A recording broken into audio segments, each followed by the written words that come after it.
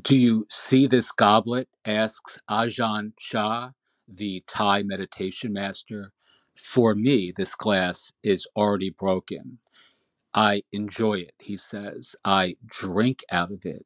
It holds my water admirably, sometimes even reflecting the sun in its beautiful patterns. If I should tap it, it has a lovely ring to it. But when I put this glass on the shelf and the wind knocks it over, or my elbow brushes it off the table and it falls to the ground and shatters, I say, but of course, when I understand that the glass is already broken, every moment with it is precious. The glass truly is already broken.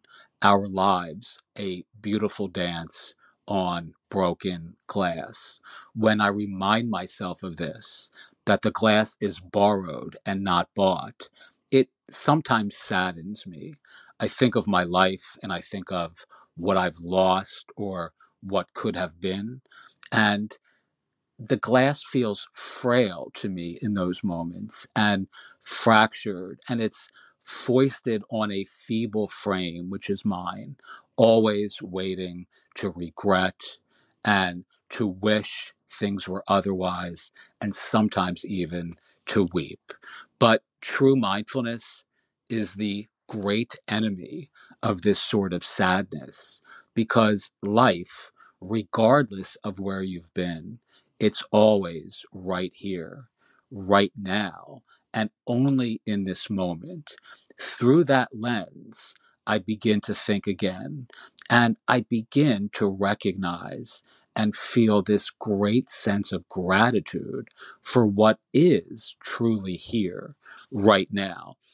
I remember seeing the late, great author Christopher Hitchens at a debate, and he was already sick.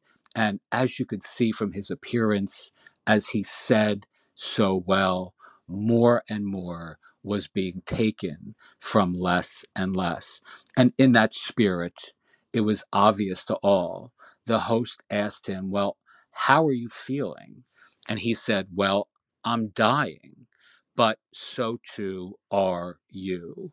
And the audience laughed, and of course, nervously at first, but then with the benefit of contemplation in the moment, they started to laugh louder and more comfortably with the silly, simple truth of it all. And so it is for all of us. The mindfulness of impermanence, it's the great motivator for me. It's really all borrowed time. And what we do with it matters. So don't wait, just begin again. And wherever you've been, it doesn't matter. Just start now. It's a beautiful dance on broken glass. Teach what you know, do what you love, wake up the world with your work.